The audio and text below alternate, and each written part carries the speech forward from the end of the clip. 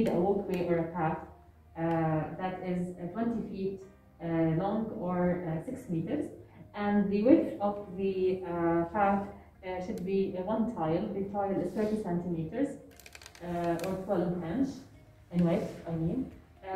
We need to mark every 1.5 meters. That's why we are putting the cones, and we will need an obstacle in one of the tasks that we will be doing.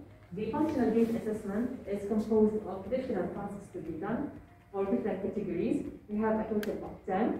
In each one, I will be telling the instructions to the performer in order to do the appropriate task. And then the scoring will be from 3 to 0, 3 to 1 or 0, according to the accomplishment in that specific task.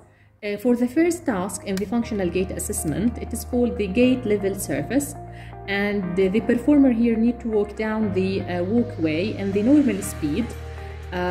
So you will start now. I need my stopwatch to see the time, and if he's able to go the 6 meters in less than 5.5 seconds with no assistive devices and in a steady manner, then he will gain 3. So he scored 3 in this one. You only need to go once anyway. And then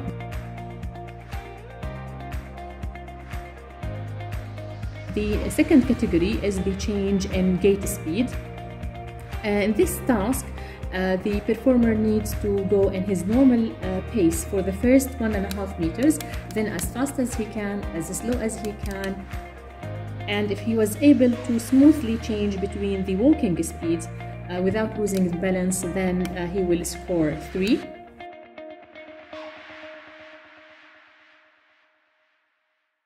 For the third category or the third task, it is the gait with horizontal head turns. And again, he needs to walk down the path. After 3 steps, he will look to the right while continuing walking, looking to the left while continuing walking, and he will score 3 if he was able to turn his head smoothly with no change in the gait pattern. So he scored 3 in this task.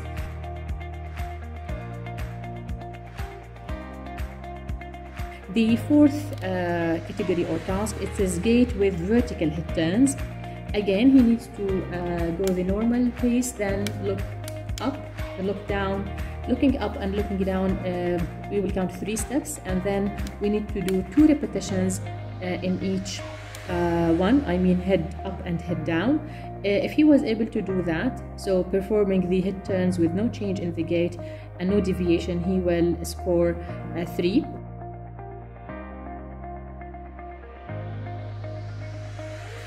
Task number 5, it is gait and pivot turn, and the performer needs to start walking with the normal pace. Then when I tell the performer to turn and stop, he will try to turn as quickly as possible to face the opposite direction and stop. So we will go now, go, turn and stop.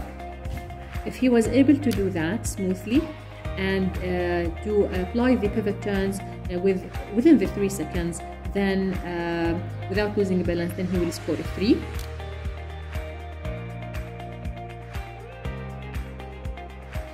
The sixth task, it is step over an obstacle.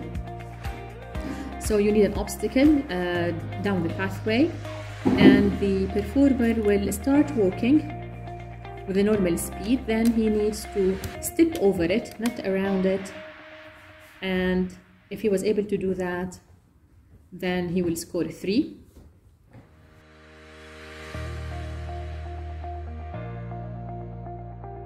Task number 7, gait with narrow base of support.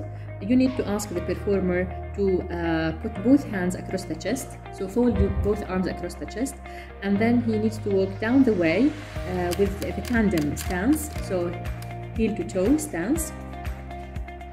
If he was able to apply or do 10 steps, then he can score 3.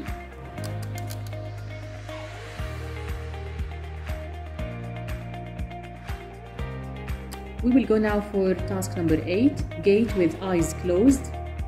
He needs to go all the way 6 meters with eyes closed. With your normal face, please. Close your eyes. Start. You need to watch for the deviation, and you can stop now. You need to tell him to stop. Okay? Open your eyes and go back. If he was able to walk the 6 meters with a steady manner, with no deviation, with eyes closed, then he can score 3.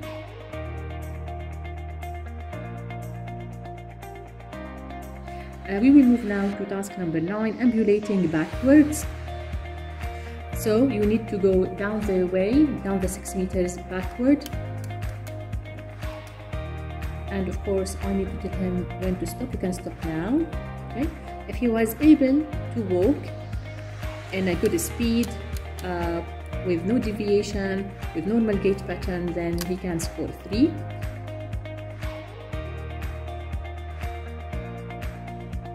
And finally, task number 10, steps.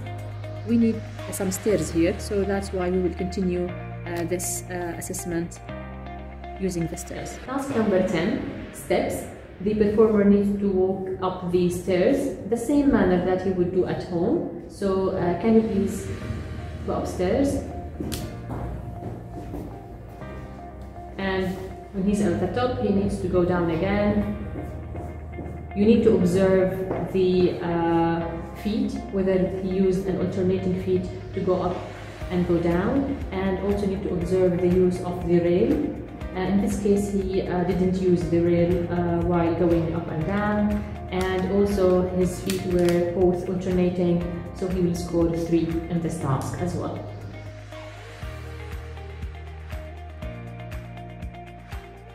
Now for the functional gait assessment, the total score, the maximum total score is 30, and because he scored 3 in all the 10 tasks, so his score will be 30 in the functional gait assessment test.